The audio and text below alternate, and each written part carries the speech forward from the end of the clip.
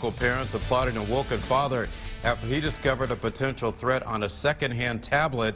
News 8 Stephanie Simone live at the Wolcott police station this morning to explain what happened. Good morning, Stephanie. Hi, Keith. Yeah, folks are crediting this father for speaking up and for Wolcott police to take this matter seriously. They are taking this matter seriously. Now, here's what happened.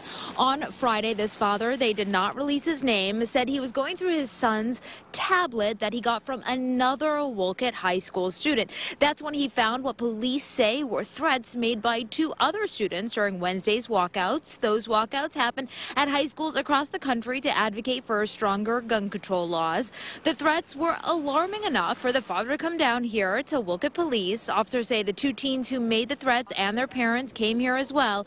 The teens told police they only meant what they said as a joke and they were just fooling around. But as you can imagine, during today's climate, please take everything seriously, and Wolcott police say they will not tolerate any threat. Now, officers say the two teens were arrested, no weapons were found, and they do have a date coming up in juvenile court. They will not be back at school until this case is settled. Live in Wolcott this morning, Stephanie Simone, back to you. Stephanie.